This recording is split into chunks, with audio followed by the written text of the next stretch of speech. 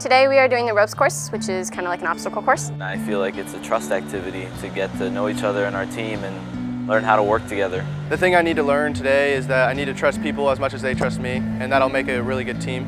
I'm excited to get to know all these new people, meet new faces from everywhere, and you really have a lot in common with people all around, so it's a good thing to know.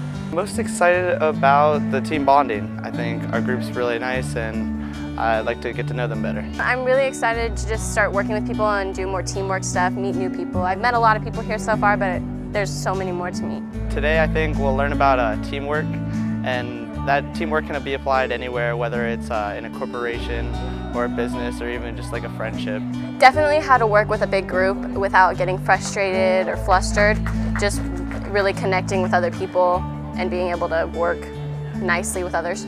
Hi, I'm Ekaterini Vlamis and I'm a facilitator. I own Edgewood Consulting and Services. Today we're working on teamwork, and basically it's to focus on being a part of a team, what helps a team work and what hinders a team. This is called the ring thing or King's Finger. It's got a couple of names, but basically their task is to raise the tire without touching it from the 4 ropes that exist at pulleys on the trees, and to together communicate in a way that allows that tire to lift without touching the pole that's in the middle. It looks really simple, but it's actually very difficult.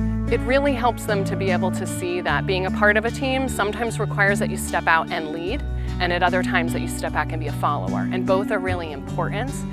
It's also important to see that your ideas are important and valuable, and we've already talked a little bit about different personality types and how sometimes quiet people have really great ideas.